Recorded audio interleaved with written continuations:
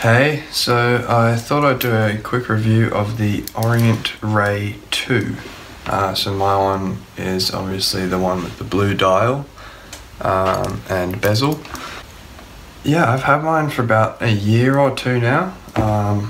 Got it from America. It was about 350 Australian. Took a while to get here. Yeah, and I thought I'd give a kind of rundown on how it's been. So it seems like everything's kind of made of stainless steel. It's got a Japanese Seiko movement, 22 jewel movement. It's not very accurate, the movement. It loses time fairly consistently, which isn't a good thing. But yeah, as for the design, I'm a big fan. Yeah, it looks very similar to the Submariner, which I'm a big fan of. I kind of like the homages there. It's a day date, so it's got the little window.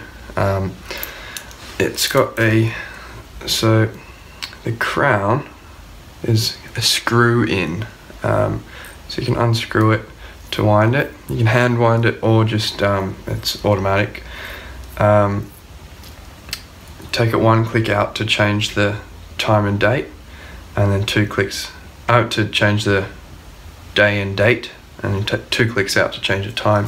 It is hacking, so the second hand stops when you pull it fully out, which is a nice feature. Doesn't have sapphire crystal as the whatever it's called. It's got glass, which, you know, I've got no scratches on it so far, so no complaints there. Would prefer it sapphire, obviously. I've got a few scratches on the bezel, which is to be expected after 2 years. Some on the case as well, but you can't really see it because it's stainless steel. The strap width is 22 mil, so it's really easy to change out with a nice leather strap or a NATO strap or whatever you want. I think they look fantastic. As for the links, they're kind of your classic, let's have a look,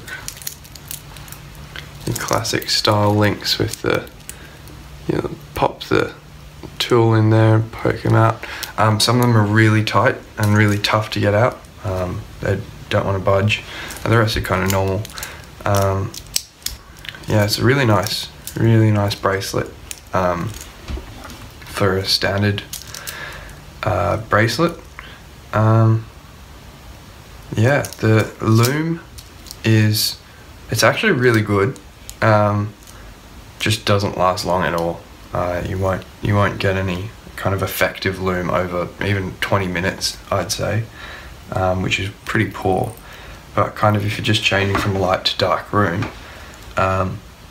it's actually really good. I'm quite impressed with it. It's even got a little loom on the. It is a diving watch, so the bezel is functional. But yeah, it's got a little loom on the little dot thing there, which is quite nice. Yeah, so obviously I don't dive because I'm not good at sport, but I use the bezel to tie my brakes at work, so I guess that's similar to diving in no way whatsoever. So you kind of just line up that dot with the minute hand, and then once you get there, it's been your 15-minute breaks up, bud, back to work. Yeah, so quite like it. Yeah, it's in my opinion, it's one of the best entry-level automatic watches.